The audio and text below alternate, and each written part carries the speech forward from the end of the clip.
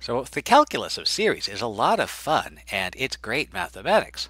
But if you're practically minded, you might ask, is it actually useful for anything? And so the question we might ask, can we use the Maclaurin and Taylor series to approximate functions? And the answer is, we hope so, because otherwise we've done a lot of work for nothing useful. Now, here's a cautionary tale that suggests we should be very careful. So we can find the Maclaurin series for 1 over 1 minus x. It's going to be 1 plus x squared plus x cubed, and so on. So on the left-hand side, I have a perfectly nice, respectable function. Over on the right-hand side, I have a Maclaurin series. So I would like the Maclaurin series and the function to have the same values. So, well, let's let x equal 2.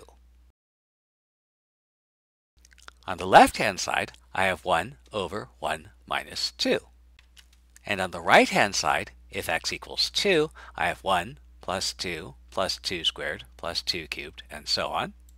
And we can simplify.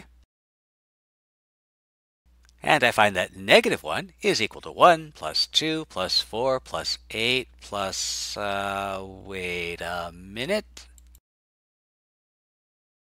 I disbelieve that this is the case. And in fact, this statement is absolute nonsense.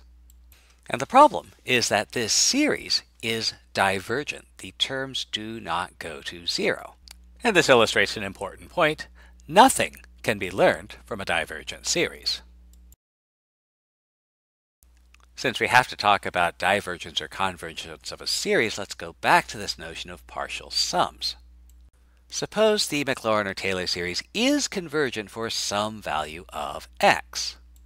Then what we'd like is for the sum of the infinite series to be the function value. And if that's the case, the partial sums approximate the sum of the infinite series. But the real question then becomes, so how accurately does the partial sum approximate the infinite series? And we can split the problem up into two cases. One case is easy, and the second case is, unfortunately, also easy. The easy case is that if we have an alternating and eventually decreasing series. So suppose S is an eventually alternating, eventually decreasing series. So this S without a subscript indicates the sum of the series. Then the difference between S and the nth partial sum is going to be less than the n plus first term for a sufficiently large n. And the way you can think about it is that the partial sum of an alternating decreasing series is accurate to within the first excluded term. So for example, let's say I have this series from n equals 1 to infinity of minus 1 to n over n squared, and we want to find the sum to within 1/10. So we might begin by just writing down the first few terms of the series. And we see that the series is alternating and decreasing, so the alternating series theorem applies. And again, the way to think about this is that the error in using the first n terms of the series is less than the next term. So, if I stop with the first term, our error will be smaller than the next term, the absolute value of 1/4. Since we wanted to get our series sum to within 1/10, this is too big.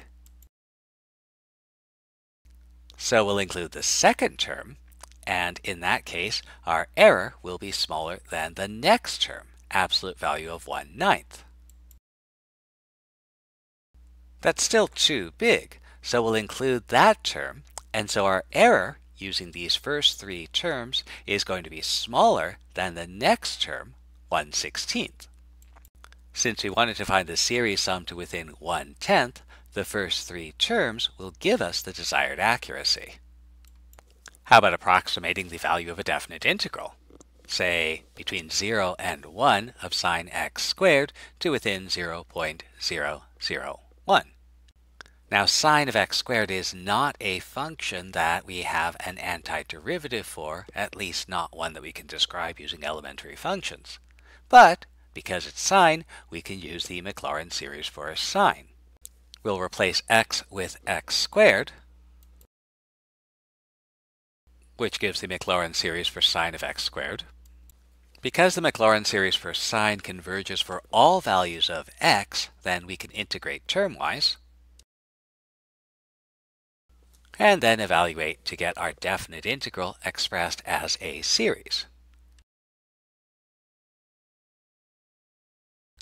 Now if we write down the first few terms of the series, we see that it is alternating and eventually decreasing. So we can use the remainder theorem for alternating series. So remember, the remainder theorem for an alternating series is essentially that our series is accurate to within the first excluded term. So let's say we stop at the first term, then the error is smaller than the next term. And while this is a small error, it's not small enough. So let's include the next term. If we stop at the second term, the error is going to be smaller than the third term. And since we want our error to be less than 0.001, this will be small enough.